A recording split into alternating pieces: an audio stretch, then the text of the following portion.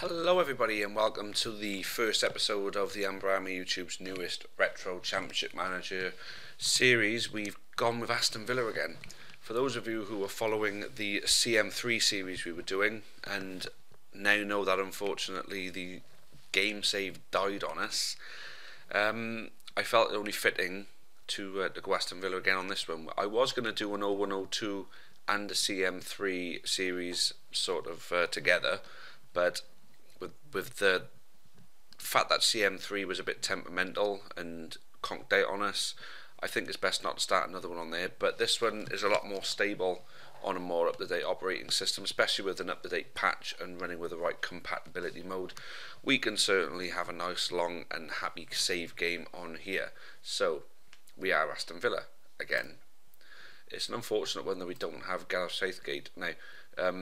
Respectable league position, so at least they're not testing us too hard. So basically this is our team. For those who remember Aston Villa from back in the day, we don't have Ugo Egiog and Gareth Southgate anymore, unfortunately, but Stefan Postma was a decent goalkeeper for Villa and is decent on year. Peter Enkelman's half decent as well. Thomas Hitzelsberger could do with a bit of work. I'm going to throw him into the reserves for now. So we've got Alpay, Melberg, Gareth Barry as a left back, Alan Wright as a left back, Alpay, as I said, Dion Dublin can play centre back or up front. So hope he does better on this game than he did for us before. Marcus Allback, we've got on here Darius Vassell. I think in our reserves we'll have a few more to put up, like Juan Pablo Angel. What the bloody hell is he doing there?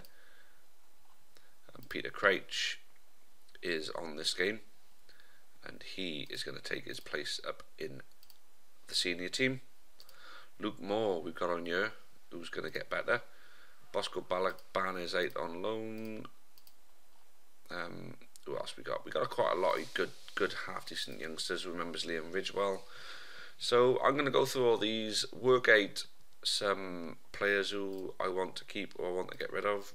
Mark Delaney should be in the first team. And then look at players who I'm going to look to sign as well. J. Lloyd Samuel's only 22, looking like he's going to press on a little bit.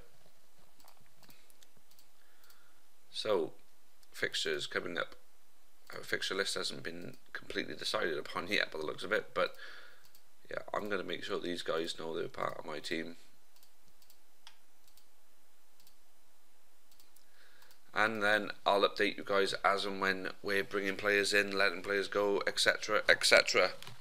I shall speak to you guys soon. Okay then guys, so as it turns out, we're playing in the Intertoto Cup, but something tells me we're not going to go much further at the moment because we have got Paris Saint-Germain. If somehow we get through to them, we've got a semi-final and a final to play to get into the UEFA Cup. That would be very nice, of course, but Paris Saint-Germain awaits. Obviously in the first episode it's usually an introduction and the pre-season, so I'll only do short versions of the match. I'll just give you score flashes of the half-time and full-time, so I'll go ahead and take you there. So here we are, let's kick off and let's just hope for the best, eh?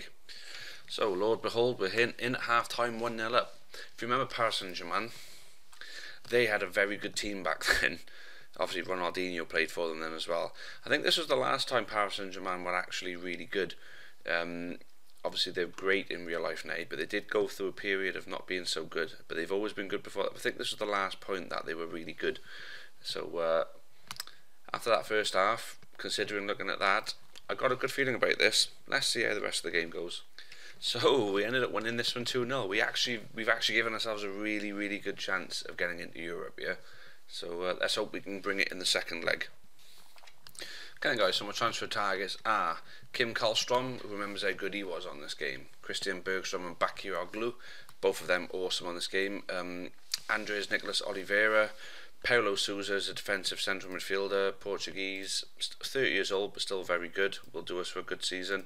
Taribo West will do us extremely well for the season. We've already got some good centre backs, Taribo West will add to that.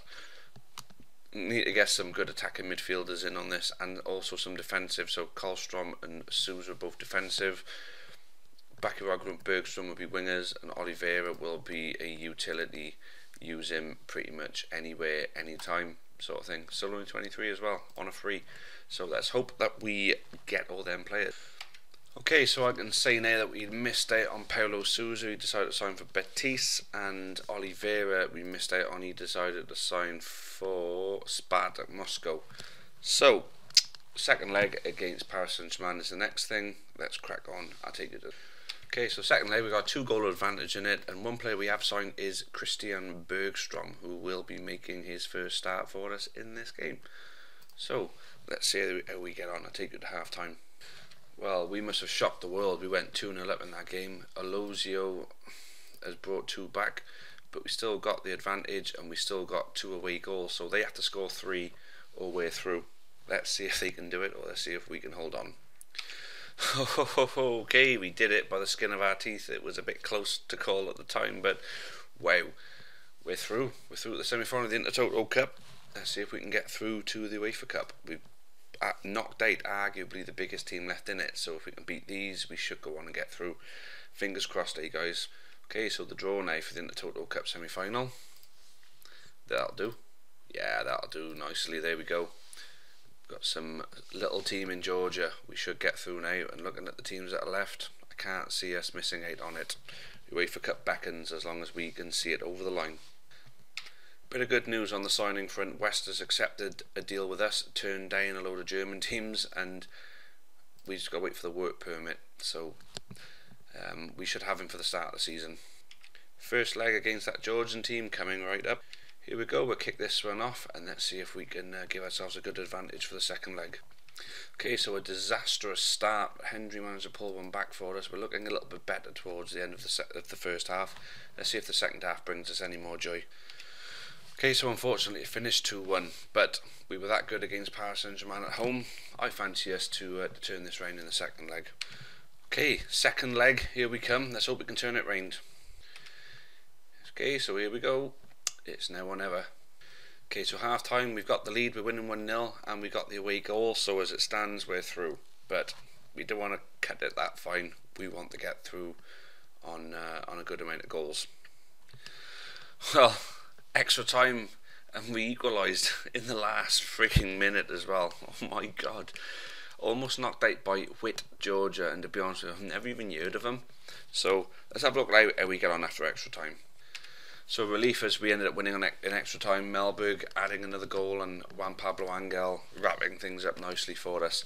And just so you know, when the season actually starts, this isn't how we're going to be doing the games. You will be seeing the games. So just thinking now, this is the pre-season. I just want to make sure you can get an idea of the games that we are actually having to play before the actual season starts. So pressing on then, guys. So the draw for the Intertoto Cup final. So we got an Icelandic team called KR. Let's hope we can do the business over them and not cut it as close as we did against that Georgian team. Okay then, guys, so transfer update. For the life of me, I cannot get Karlstrom. I've offered ridiculous amounts of money for him and they're still rejecting it, so I've given up on him. I'm looking at Stefan Ishizaki, who is a very good young future player. Josip Skogo is a very good attacking midfielder on the game, and then Kennedy Bakiroglu is on a contract at the moment. So we've got West. Bakiroglu will be coming in as soon as he accepts his contract. It's just them two to get over the line, and then we'll have a little review and see if there's anyone else we're gonna need ready for the next episode. So first leg of our Intertoto Cup final coming right up, guys. So we better kick this one off. Let's hope we don't give ourselves an uphill task like we did in the last one. Half time's 0-0, but we got the better of the game, so I think we may go on to win this one. Okay, so we got the 0-0 draw. We absolutely destroyed them, just couldn't find the net. So I think second leg at home we'll destroy them, and we will be in the UEFA Cup quite unexpectedly, considering we had to play in the first round. But there we go. Let's press on with our pre-season. Okay then, so we are ready for our first game of the season, which will be coming in the next episode. I am going to take you to show you the updated transfer front. So the players in: Bergstrom, we've signed Bakayoglu, Ishizaki, we've picked up Lee Clark from Fulham, and Taribo West is over the line. I'm looking to try and bring in Kevin Nolan because we could do with a central defensive midfielder, and he's only 19 and he will get good, as we know he got good in real life. So we've still got that second leg to play. That will be featured in the next game, in the next episode. We got to play Birmingham at home, and what a way to start things off. So there we go, guys. We're looking ready for our new season. Usilis Dela Cruz, I will be moving him on because you can only have 3 FGNs playing at one time, so I will be looking to get a new right back, but that'll all be unveiled in the next episode, guys. So thanks very much for you all for picking up on this new series. I hope I can turn this into the same Aston Villa team as what I had on the last one. So disappointed to lose that, but I suppose these things happen. But at least now we're on this one now, and we're looking to move forward with it.